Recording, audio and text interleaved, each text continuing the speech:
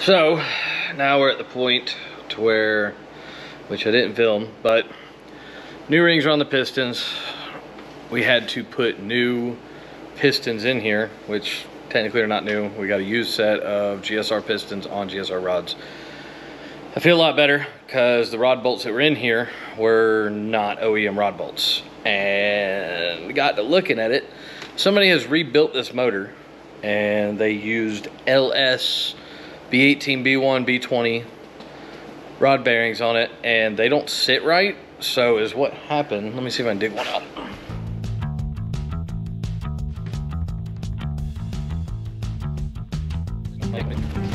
Well, either way, is what happened is this bearing comes out. As you can see right there, this is an LS bearing. It comes all the way out, and it's actually ate up on the edges on all of them, versus this side, it's inside, which is the way it's supposed to be. So since we actually ordered the right bearings this time, oh wait, these are the pistons out of that motor. Okay, so this motor was different. All right, it's all making sense now. All right, so these are not out of this motor. These are the new ones, whatever. The old ones are getting thrown away. So, but just to clarify, whoever did this made a mistake. The motor these came out of, these are LS B20 bearings, B18, B20, whatever. These don't work in GSR rods. When you do a GSR rod, which here's our new set, I've already got this one apart. That bearing comes along the edge right here and along the edge right here. It's all in, pushed in. So, but we have the new set of pistons going in. I like doing things a little differently on these setups. So if you look at the rings, the top oil ring, that's the gap there, which these have already been filed. I like turning it to where on the complete opposite side, the second ring is opposite. And then I like taking the top ring and pushing it opposite also. They claim do quarter this way, 3/8 this way, blah, blah, blah. But that's the way I've always done it. And I've been pretty happy with the results. So this is the new setup we're going with. We're about to compress them, put them in there. We cleaned the cylinders really well after we honed them. So we need to lube up the cylinders, make sure they're nice and oily. And then we're gonna start compressing these. Put our assembly oil on the bottom, drop them back down in there and get ready to torque them down. I do 2 pistons at a time, turn the crank. Well, 2 pistons, go up underneath, torque them down, rotate the crank, 2 more pistons, torque them down, rotate the crank. And then after that, we'll be ready to clean the surface, put the head on. So we're gonna get that going now. So this is what I like using. I like high level zinc. I use pin grade. It's great break-in oil. So I'm gonna use that on the cylinder walls. And I also like to lube the pistons up real good with the rings and everything. So we usually keep this on hand in the shop. All our motors that make good horsepower, we run pin grade or Renegade oil.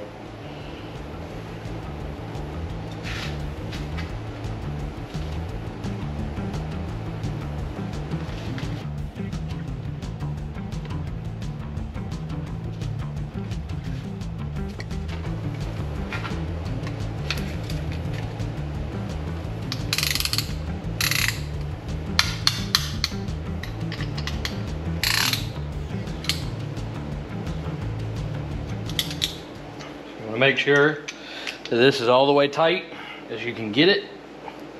Now we are using a cheap AutoZone ring compressor. I don't have a drop-in ring compressor in 81 millimeter, which I probably should order one.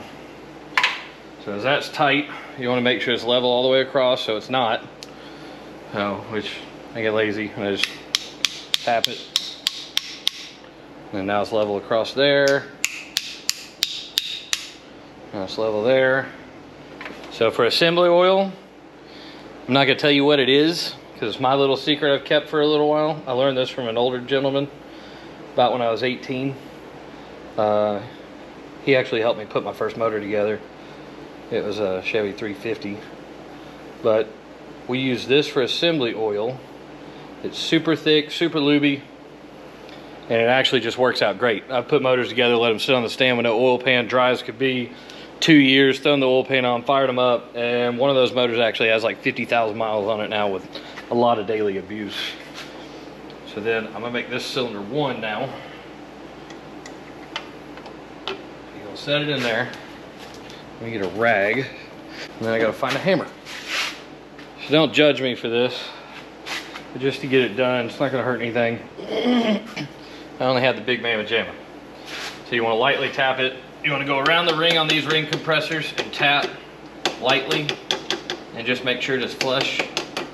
And then using the butt end, and on these pistons there's an arrow that points which way it goes. It always points to the timing belt.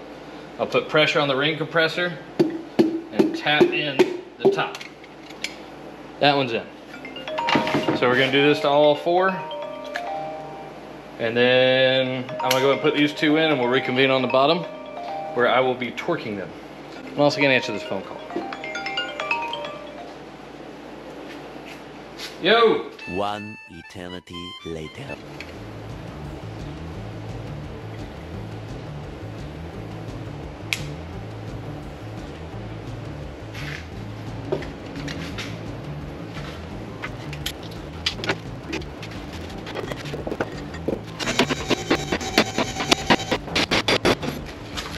So one thing I also like to do, so when I'm doing this, I like doing 2 cylinders at a time. You got to keep matching rod caps. So I put them on a box separated, and I do 2 at a time. So I know that one is going on this side, and that one's going on this side. And then that way when I'm under here, as you can see, those 2 are already in. These are the fun ones, because you got to kind of like finesse it. You got to drop it down, then you got to turn the crank and get it in the right spot to get the rod cap on. It's kind of a nightmare in a way, but not too bad.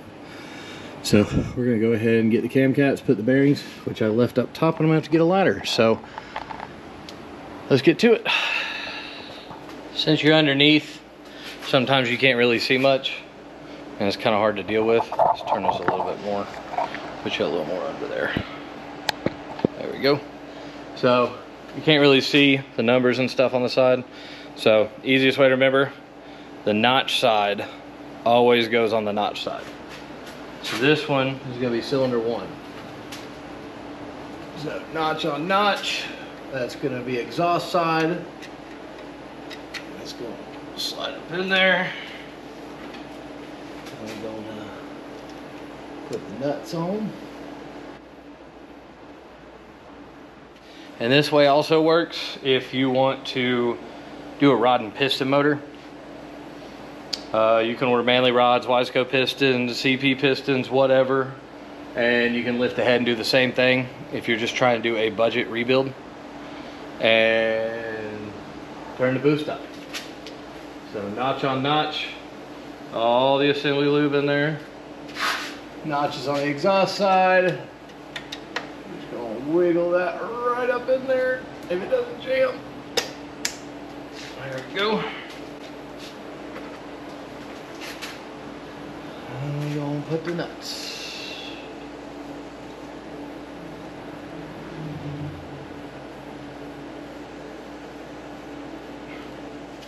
Alright, so I have a hard time remembering torque specs. There's a website I go to when I need them. So this is OEM torque specs. They have a K series page, a B series page, such forth, so on. It's called In the Fast Lane, just the letter N, the fast lane. So you see right there, they have connecting rod bearing caps, OEM. First step on all bearings, any B series motor is going to be 14 pounds. B16A2 is 30, B18B1, B20s 23 pounds, and the B18C1, which is what we have here, is going to be 33 pounds. So we need to do 14 and 33. We're going to do that now. And I like digital. You can use a click it if you want. This is a CompuTorque, which is based off Snap-on. So we're going to put it 14 pounds. Go ahead and torque everything down.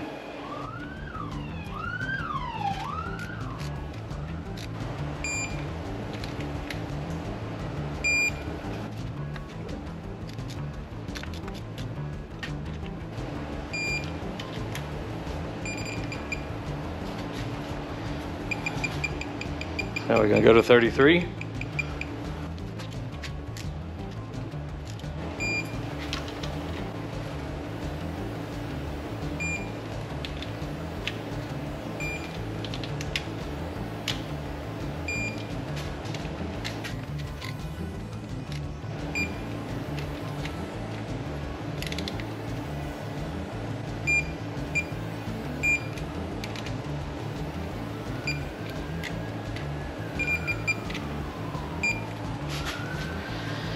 All right.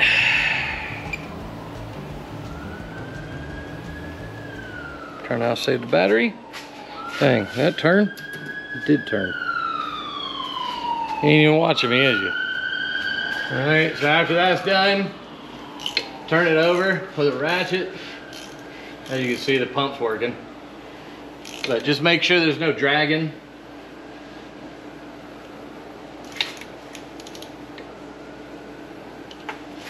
So just make sure nothing's dragging when you turn it. I mean, you're really supposed to check clearances, OEM for OEM. I've done this several times. It's kind of difficult to check clearances in the car. So, you know, my whole trick is if you turn it over, you don't feel any drag, it's gonna be fine. You're gonna feel a little drag from the piston rings. I guess doing it so many times over the years, I could tell the difference. I've had to take some apart, rearrange bearings to get it right. But other than that, usually ACL and King, they're 100% on point. Don't have any issues with Honda stuff. Subaru stuff, I hear differently. But, I mean, this thing turns pretty good, so it should last forever. So I'm gonna go ahead and knock out these other two, since I explained the first ones. And we're going to get this done, and then we'll prep the surface and put the head back on.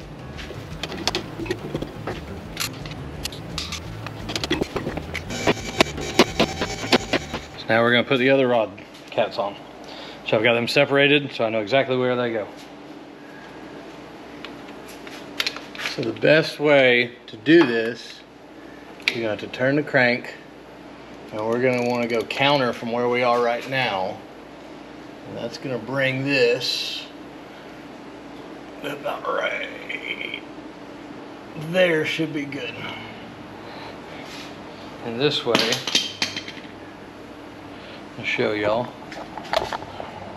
As you can see, we can access where the rod caps go. And this one's gonna be cylinder number 3.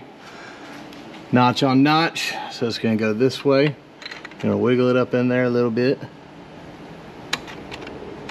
That one's gonna slide right on.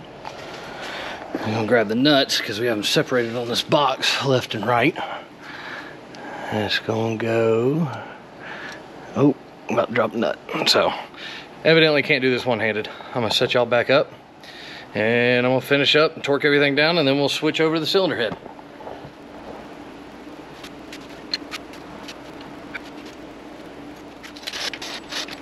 So as that is the easiest way to put the caps on, it is not the easiest way to torque it down. So we're gonna take the ratchet, turn it back the other direction.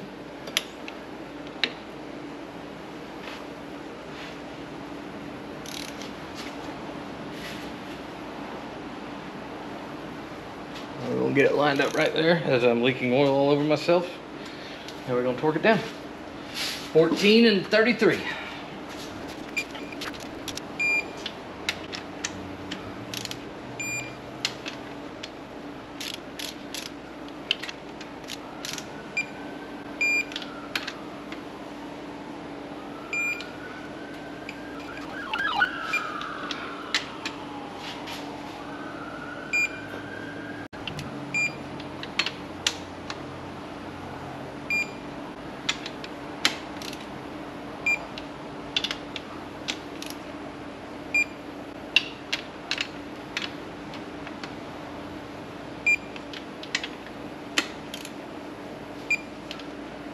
I always like to double check.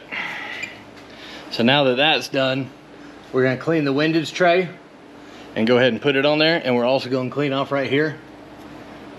Somebody used a crappy aftermarket gasket. I've had these blow out before and destroy a whole motor. So I use OEM pickup tube gaskets only. All it takes is a little razor blade to scrape off the old. All right, so we got brake parts cleaner. We cleaned the tray. Put the tray back up in here.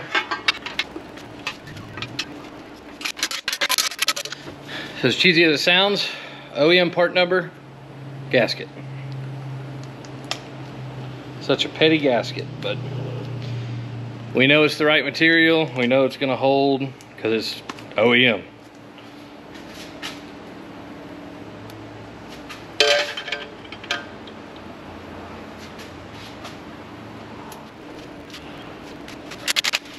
So I look at a lot of stuff, but when it comes to like gaskets and stuff like that, you're supposed to use torque specs. I'm gonna recommend you use torque specs, but I guess I've done so many, I can feel it. But I'm not gonna ooga-dooga the gasket. I'll ooga-dooga the windage tray. All right, that's good to go and ready for the oil pan. Which I think our gasket's a little messed up. We're gonna check it. So our gasket's messed up, so we're gonna hold off on the oil pan. We're gonna have to order one. But bottom end's done.